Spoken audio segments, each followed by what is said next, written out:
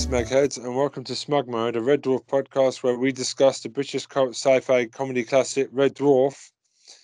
I'm Ben Gilman, and I'm joined by someone who's very happy to show you his double Polaroids. It's Tom Hill. Oi. And I'm also joined by someone who keeps blowing out the lights because he's trying to blow dry his hair. It's Dan Rudge. Actually, it knocked out the entire desk this time. We were having that work on Troy's issue with the black hole. He's back next week. I've spoken to NASA again, and we're having him back next week. Lovely. So, what did it turn out to be then? It's just we've got like a big fishing rod, and we've grabbed him. It just takes a long time to bring him back in from outer space, so it's going to take about a week. So I'm literally just trying to figure out how large a fishing rod you're going to need from Earth to black hole in space and through. The tensile strength on that thing must be quite decent. Yeah, it's made out of really hard carbon. So today we're talking about season 4, episode 2, D.N.A. Smug Mode is now engaged. So this episode, a quick summary. The Red Dwarf crew investigates an alien spaceship that is drifting deep space. They discover a D.N.A. modifier, which a genetic altering machine that alters all organic life, which turns Crichton into a human, Lister into a chicken, and a curry monster made from Lister's curry. So, what do you guys think of this one? Yeah, I'm a fan of this one. I love it. It's great. It's much better than last week's one. From the very first point where you see that they're sort of like they've docked up with this UFO thing, and it looks like a light bulb. The spaceship. From the outside, on the inside, it looks like a GCSE art class has been given the gymnasium and told to do an installation based on the works of H.R. Geiger. Well, you know the reason why it looks so shoddy? Why? Because it was actually the last one they filmed and they were running out of money. And they didn't have enough money to put together a better set. We are talking Doctor Who 80s style in terms of looking tacky.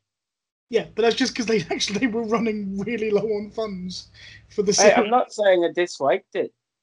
No, it's got a proper grungy feel. I like it. Red Dwarf, it's brilliant. Okay. Yeah, so, I'm not knocking it. I'm just saying it's the reason that it looks the way it does. I did the first big funny scene is obviously the cat running around with keeps knocking out the console because he wants to dry his hair while they're trying to locate the spaceship. Mm-hmm. You guys think of this one?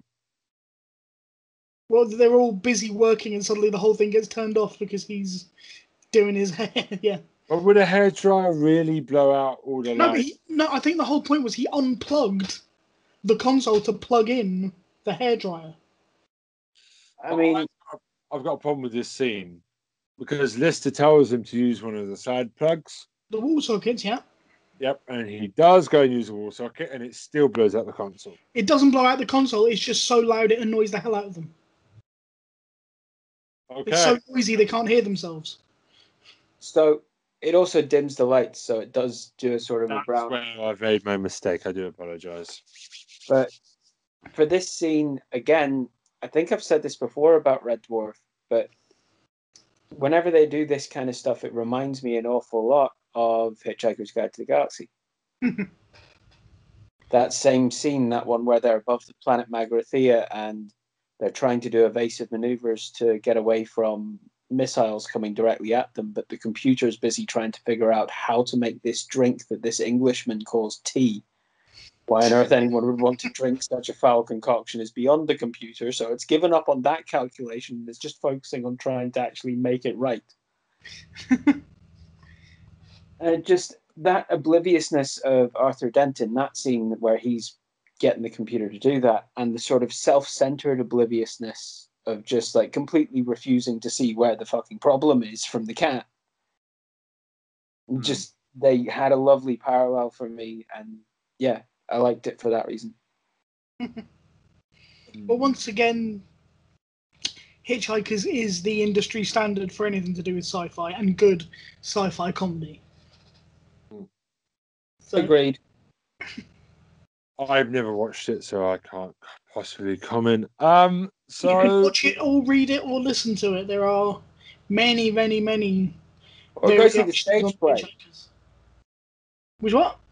Or go see the stage play. True. There are many, many versions of Hitchhikers. okay. All written by Douglas Adams and all fantastic. But Okay. So the aliens returning Glenn Miller. Who the fuck is Glenn Miller? Like, he was a musician. He's known as like being one of the sort of jazz crooner style musicians who could also do a little bit of the singing. Like he was pretty much an all-rounder and not just a jack of all trades, but almost a master of them at the time. He had his own band, the Glenn Miller Band. And then he disappeared. Didn't his plane crash? I'm sorry, reached the end of my trivia knowledge on Glenn Miller. Please try again later. I think. Well, no, I know he vanished. They never found his body, but I think his plane disappeared. If memory serves, I'm just gonna have a quick look and see if I can find the details. Okay. But that's why there's the suggestion that he was abducted by aliens, and now they're trying to return him. And as Rimmer said, we don't want the Smegger.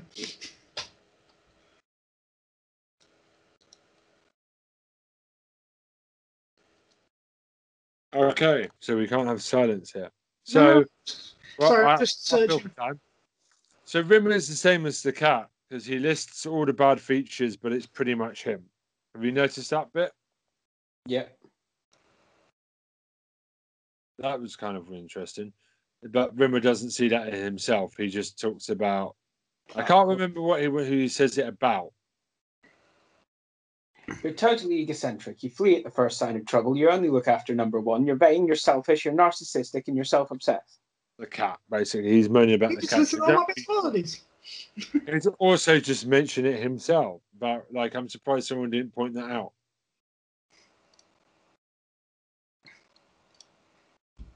I do like the scene where Rimmer and Crichton are looking around the ship, and Rimmer decides to be in the middle, so they end up going around each other in a formation. So Crichton could be the front and the back to protect Rimmer. That's quite funny, going down a corridor. Yeah, in my experience, it's the sucker at the back. Can you don't do the front and the back at the same time? I do love like the audio on the radio that we get while we're with Mr. and Cat, but I don't get the line. Now now the guy knows what shirt tails. Now Mr. Rimmer knows what shirt tails are for. What? I don't get that joke. Just to hide when you've shat yourself. Okay. I do love the fact he goes, "Would you like me to cancel the order?" Yeah, that is possibly one of my favourite lines. It's beaten only by when Crichton realises that he can actually be changed by that machine. And it's a phrase that I use quite regularly. Dan will have heard me use probably 1,000 times. Engage panic circuits. Panic circuits engaged. Ah! Yeah. When something's going wrong. Yep. Too many times. Yeah, it is something that I quote quite regularly when things don't go according to plan. But yeah, anyway, I do love that. Shall I cancel the order to call your mum? I like the bit with Lister and the cat. It's just after that where Lister gets trapped. Do the nothing. Cat's like, go, stay slinky. I'm on the case here. It brings back to what we just said about Clayton. brings back to what we just said about Rimmer saying all those things to Cat and what the big difference is. Rimmer, at the end of the day, doesn't actually have any confidence in himself, and when it looks like he does, it's an act he's putting on.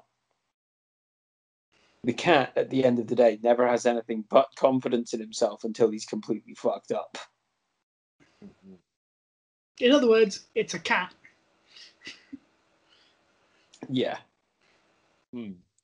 In other words, Danny John Jules does a good role.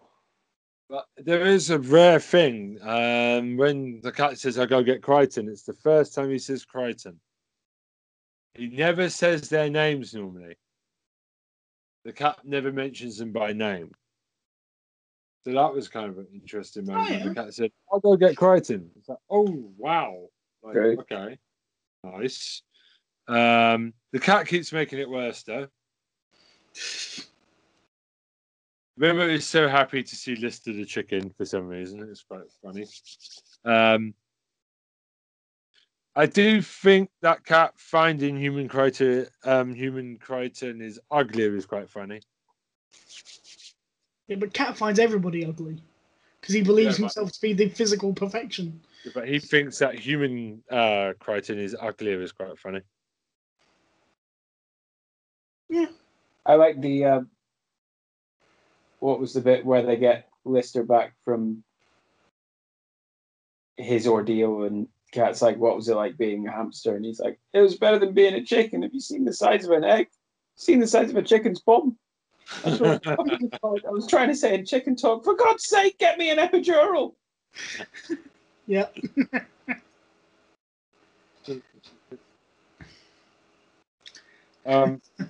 Also, we have to come to Crichton and the Lister scene. When Crichton becomes a human being. We're just going to go through this bit by bit. This is my favourite scene of the whole show so far. It's just full of great ones. So we start with fellow human. Obviously, Crichton's not used to being human, so Lister has to keep. I do love how he's going. Eyes don't have a zoom mode, and he's like, human eyes don't do that.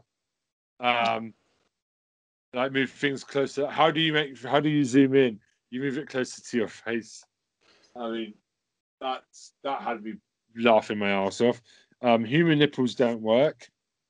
No matter how hard I twiddle them, I just can't pick up Jazz FM. Yeah, human nipples don't work like that, Crichton. And then, like, he tried to put a recharging socket into his groinal area. In his bum. Is his bum that he assumes is the groinal attachment? Is the charging socket? Yeah, still quite it's an anal joke. So boom boom. Bum bum. And it's when there's this lovely moment where Crichton wants to talk about his penis, and Lister's smirk is so schoolboy, like Willie's. It's this smirk. It's such a boyish little smirk. I've actually apparently in recording the scene with the double Polaroids, that's an actual penis. That Craig Charles did not know that was an actual penis. So his reaction is very real. So he wasn't told that he was going to be given a picture of an erect member. No. Fair enough. And then it does get a brilliant reaction from him, doesn't it? It does, and then obviously the line of, "Is this normal? Is it normal? Is it normal to? It's not normal to take a picture of it and show it to your mates. No." I still think my Sorry. Yeah. I still think I prefer the line. What was it? It's the no vacuum cleaner should give a human being a double Polaroid. Yeah, because he was having a look at electrical magazine. I was just flicking through an electrical magazine. I love the Crichton bit. It's hideous. It's the best thing they could come up with. Are you seriously telling me there were choices? And someone said, there, that's it. That's the shape we're looking for. The last chicken in the shop look. Shakespeare had one. Einstein. Thomas and memories are made of these. One of these stashed in his slacks. I think... Go on. No, please go ahead. I was going to say, I quite like the scene where Crichton goes to see the spare heads. Oh my God, right. Actually, we were talking about this last week. No. No, we were talking about the double Polaroid. No, we didn't mention this, but it was about like Crichton and how good-hearted he was, but then how shit he was to Lister whenever yes, that's true. Lister was a robot, and also how basically shit he is to these heads now in this scene. Now that he's like, oh, but I'm a fucking human. But he is immediately guilty for what he did in that one. Yeah. Mm-hmm. He realizes like immediately that he's acted like a complete Polaroid head. Point. So, it's the Sparehead 3, the one that's gone bonkers and has a Brummie accent. It's just. I would love to see an episode where they stick that Brummy one on his head. Go on, sling your hook. I would love it if Crichton could change heads every episode. Oh. They would be a completely different personality. They're missing a trick there. Oh. Maybe, but I think it worked well just as a one-off joke. Just the idea that one of his heads had gone completely loopy. Just for another episode, I would just love to see the Brummy one, Sparehead number 3, interact with the crew. That's all I want now. That's what I want another special. On with the women, the female Red Dwarf crew. That's what I would like in a future episode to revisit that. That's a great idea. And Spare Hand one? Yeah, middle fingers. Yeah. Is it possible to clone people from dandruff? Theoretically, yeah. Did you know that scene? You know when they're doing that. You know that the when they were rehearsed, that wasn't the joke about the cat sneezing all over the what's the word? Microscope. The scope wasn't in there, and Janny John Jules actually sneezed by accident They left it during that scene. Yeah. In rehearsals, and they went, "Oh, that's brilliant." Yeah. So it was just added in, but it was an accident completely. Daniel George just happened to get the sniffles at that moment in a rehearsal. Yeah. Lovely. But yeah, like I said, this was supposed to be the last episode of this series, and it was moved around because of the Gulf War. Weirdly enough, why? Because the Gulf War started just as this series kicked off, and they felt that the Wax Droids War episode Meltdown? And the Ace Rimmer episode Dimension Jump, where he was kind of like a war hero, would be somehow contentious at that point. So they moved them to the end of the series and moved everything else up. Basically. Talking about hitchhikers, this episode has several subtle references to it. D.N.A. are the initials of Douglas Noel Adams. Mm-hmm. Is episode 2 of season 4, which could be written as episode 4.2. Leave out the dot. The skeleton with additional heads. The skeleton with additional heads could be a reference to Zabhard Beetlebrox. Zabhard Beetlebrox. Yeah. Okay.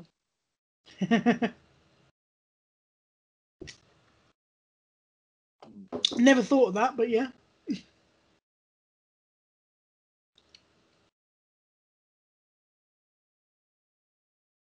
Okay.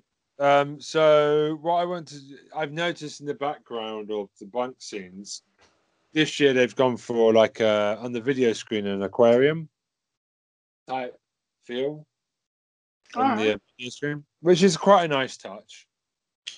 I don't know why. It's been in the last 2 episodes. It's quite relaxing. I do love Lister's secret shame was he went to a wine bar. That made me laugh. I don't know. Yeah, that is one of my favourite things.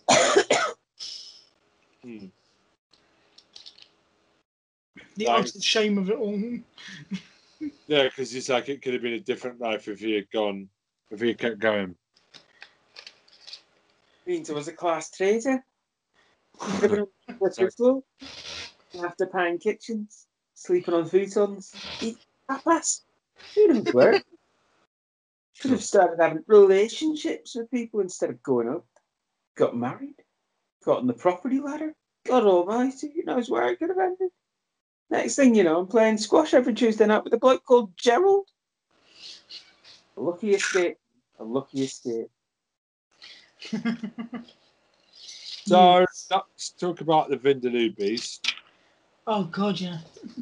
So listed is RoboCop. Basically, a mini RoboCop. Basically, because this is 1991 when this was made. So, you know. I do love how tiny he is. The reveal of how tiny he is quite funny. Wait up for me! Yeah, they give you a clue with the fact that he's got that high-pitched, squeaky voice to start it. Before you just see him, and he looks normal size because of the angle. But when he speaks, you know that he sounds like a squeak. Yeah. So that gives you an indication of what might be coming next. I'm just going to be honest with you. I did find Cat really funny in this episode. I think it's the funniest he's been. It's just like the fact that he's like playing around with the buttons. It's just great interplay with all three of the other main cast this episode. You know, it's just because Cat's normally in the background a lot. This really brought him forward to the front of the episode quite a lot, and I think it's better for it. It's a nice change to have him. This is the first time he's really been at the front of an episode since Waiting for God. That's it. Didn't work, whereas this one does. And the cat is just very good with pressing buttons and remembering the sequence. I wouldn't have been able to do that. So, yeah. He didn't remember the sequence. No, but he managed to make it work and get things to do things. So that's still quite impressive. We find out that's been a year since Polymorph in terms of community. Like, it's been a year in the show's history. So it's been 1 year since. With a great line, how can it happen to the same guy twice, smegging twice or something? How can the same smeg happen to the same guy twice? Yeah. There we go. And obviously, the only I don't know if this is American. We got a lot of American listeners, so let me just explain something to you. I don't know if this is a English thing. I think it is. Obviously, the only thing that can stop a Vindaloo is lager. That's all British men know. Yes. More specifically, if you're going to get really technical, Cobra is the one that's going to really save you if you go for a Vindaloo. Oh, good to know. But they basically do a draw. Pop it up the size of Lake Michigan. This stuff is really good. I love the bit where he's like, "Oh, lovely." Says eating it afterwards after it's exploded. Yeah. What's a dirty bastard. This guy is pure class. Well, I do think that there's a tribute to Jaws though, because they stick the lager can in his mouth. Well, originally when they filmed it, he missed 2 or 3 times before hitting the lager can, which is what happens in Jaws. So yeah, it is a nod to Jaws, and the original filming was actually even closer. Yeah, more explicitly a nod to Jaws. My wife pointed that one out. She said that's very Jaws. I was like, it's most probably a reference to Jaws. Yeah. I think you'll find the guys who wrote Red Dwarf knew pretty much everything they were referencing. I mean, and Lister turning into a mini RoboCop as well. That's good. Yeah, it's brilliant. Especially it's very of its time, but it's funny as hell. Especially with his squeaky Scouser voice. Not that I'm laughing at Liverpudlians. Right. So what do we generally think of this episode altogether? It's a damn good episode. It's not the worst episode you could actually if you were just coming across randomly for your first time a Red Dwarf episode, it's not the worst one to happen at random. Yeah. I mean, look, I'm kind of torn with this series. Whereas in previous series I've kind of known what my list of best to worst was. This series is a lot harder to hit. I can tell you what my favourite one is because I think it's probably everybody's, and it's the emergence of Ace Rimmer, which is just flipping hilarious in every respect. I can't But wait. you've got D.N.A, Justice, White Hole, and Meltdown are all very much on a level for me. I like all of them for different reasons. And I can't actually kind of order them of worst to best, if that makes sense. They interchange depending on my mood because they've all got lines in them that make me wet myself with laughter. Like, I mean, obviously we're going to get to this in a couple of weeks, but playing pool with planets is one of my favourite scenes ever. Yeah. Just stuff like that. But it's not my favourite episode. Yeah, but no, D.N.A is an unbelievably solid episode. It's got lots of good jokes in it, lots of things that make you laugh at, not just chuckle, but actually properly guffaw with laughter. Like the double Polaroid thing is just, it's such a simple joke, but Lister's reaction to it is one of the most beautiful things you'll ever see. The timing on it as well. Yeah. The fact that he has the first Polaroid and he's like trying to angle to see where, and he's got the second one, and initially the first one doesn't match up and he still can't tell, and then he the puts one sudden up with the other. realization as it twists into a certain configuration is Exactly. According to Craig Charles, he was trying because he was just reacting to it, and he was actually trying to figure it out in real time. Yeah, which is brilliant. Love If that. that's true, I absolutely love that. Oh no, it's true. It's on record. That's why I love it. Doesn't mean it's true. It could be revisionist after the fact, but we take it as read because Craig Charles has said it. Yeah, But Craig Charles might just be elaboration it just to make it funnier. Yeah, it could be, but we've got no reason to disbelieve the man, so let's take it as true that's why the timing on it is so good, is because Craig Charles was actually doing it in real time, which is awesome. But I was thinking about this the other day, and I thought slightly about it for season 3, but season 4 is probably truer. I think that particularly in the case of Craig Charles and Danny John Jules, they'd become better actors by this point. You know what I mean? Danny John Jules was a performer, he was a dancer, he was those kind of things, but not really a character actor when he got the role in Red Dwarf. Chris Barry was a voiceover guy and an impressionist. The only sort of out-and-out actor was Robert Llewellyn. Yeah. And I think by the time you get to season 4, all of them have actually become far better actors. So their timing is better, their hit rate is better. Yeah. Because they've become better performers. So the writing is fantastic. But then you've also got an improved level of skill of the performers come together to make... I mean, I've argued this before. Seasons 4, 5, and 6, for me, are the best 3 seasons that Red Dwarf ever did. And so this is the beginning of like a real sort of golden period for this show.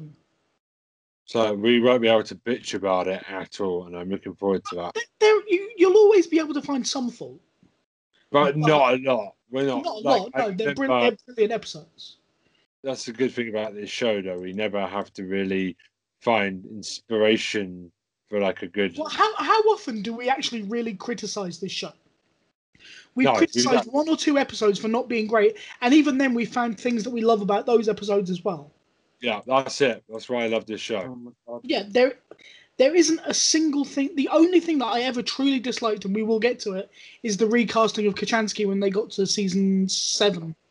That would be a long season, but even then, there's a lot of good stuff about it. But actually, you go back and watch it again now.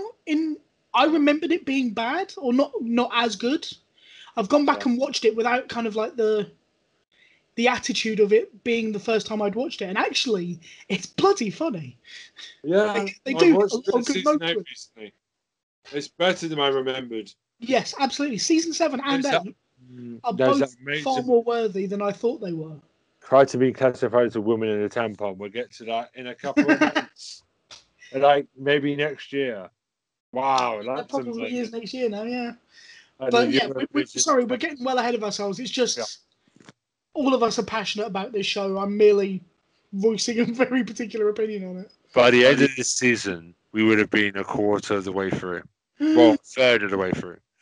Yeah, well, they've just announced they're doing another series. Yeah, well, we'll bring it. If it's not out by the time we get there, we'll just come and bring it back when the season starts for a bit. And at that point, I think with that, we need to, make the surrender flag out of the flock wallpaper and just Definitely. Just call it there for this one. I think that's a perfectly reasonable call, Mr. Rudge.